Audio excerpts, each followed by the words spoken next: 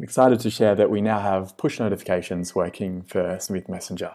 When you're using the app, if you get an inbound message, you'll now get a little pop-up that appears. Previously, you had to install a Chrome extension for that, but now we've got it so that it's built in. You can see here.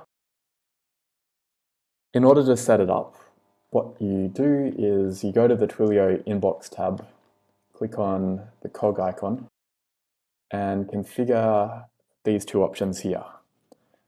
You can choose to receive push notifications when people reply to your own messages.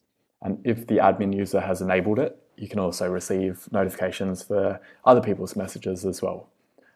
This option is only available if you have got there's an option in settings that says allow users to see other people's messages. And if that is unticked, then you won't be able to receive notifications for them. After you've done that, if you click on save, it'll open up a new window and tell you that the notifications are set up. That's all you need to do. After that, you will get notifications whenever an inbound SMS is received. This is the setting here. If you have that unticked, then when you go to set up the notifications, you won't be able to, people won't be able to opt in to seeing their colleagues' messages.